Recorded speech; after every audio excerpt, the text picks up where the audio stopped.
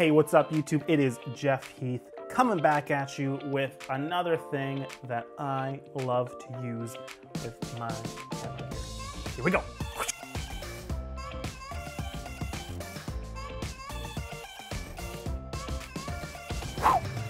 Hey, what's up? We are back, and by we, I mean me as back, I as back, I am back. Use English, Jeff, you can do it. Just wanted to share with you a little bit about a fun new product that I bought for my 1DX, which I am filming on right now. When I bought the 1DX, one of the first things I knew I had to do was get ND filters. I am used to using built-in NDs on the X100, which is what I used to use before I got the 1DX. Because I do a lot of stuff outdoors, I want shallow depth of field. ND filters are something that you have to have.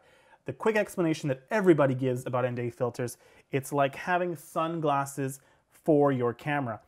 So just brings things down. You can crank up your aperture, let that nice bokeh flow when you have a ND filter. So one of the problems I had was I have a lot of go-to lenses that I use regularly.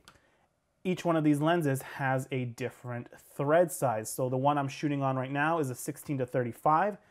It has an 82mm thread. My 50mm lens, which has a 72, 70-200 has a 77. You have a few different options then for ND filters and things that you can do. You can get an ND filter for each one of your lenses. That can get expensive as they're like $150 plus. You can buy one bigger one and then get step up and step down rings. You can get the variable ND filters as well, which is what a lot of video guys do. But again, you're running into the thread sizes and buying one for each lens, and then the step up and step down rings and screwing things on and screwing things off.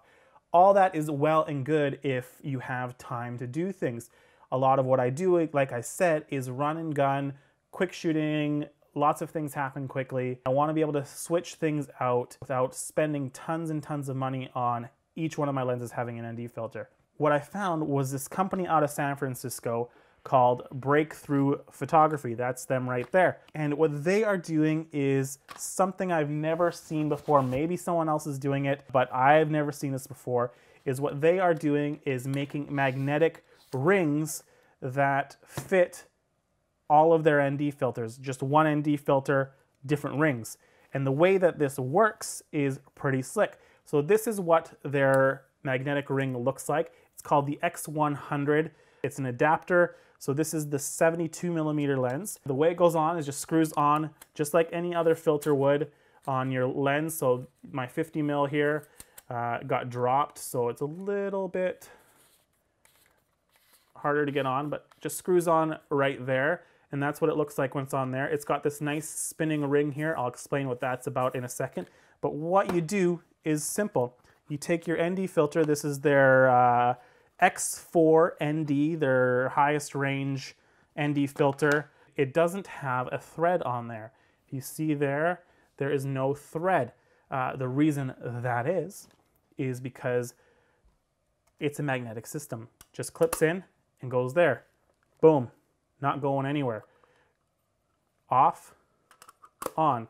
The reason this is amazing is because their adapter rings are under 20 bucks. I think they're $15 on their website. So what you can do is get these rings. This is the 82, which would have been on this 16-35. That would just go on top there. This is the 77 version on my 70-200.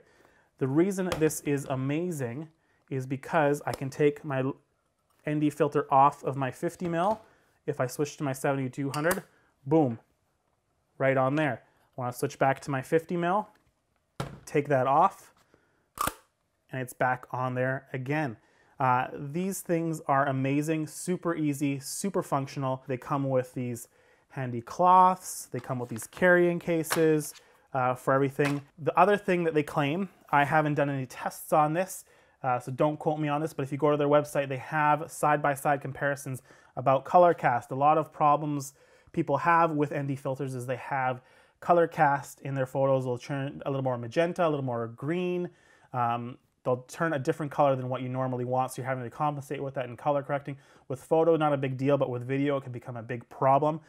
They claim there's almost zero color cast on there, and they do a comparison view of what that looks like. So I've got an ND6 for my photography stuff, an ND3, which is what I typically use for my video stuff. And I love it. I simply just love it. I'm not a big fan of variable NDs because depending on the quality that you can get different artifacting and different looks that vignette or screw up your picture. So for me, who's running gunning all the time, I need things to be quick and efficient. I would rather have these rings that I can have on each one of my size lenses and then have my ND filter that is transferable between all those size of rings, which I think is an amazing thing. One of the cool things as well for all y'all who are photographers, if you look here, you can see that this ring spins. So if you have a gradual ND or a gradual polarizer, you can just spin it like that. I think this is the best way for me with the 1DX or with something that doesn't have built-in ND filters to use. So check them out. Leave a comment down below. Tell me what ND filters that you love using on your lenses. What has worked great? What has not worked great? And let me know if you have any questions about these ND filters. I would be happy to answer them if I know the answer. Thanks for watching, friends. Look forward to seeing you again.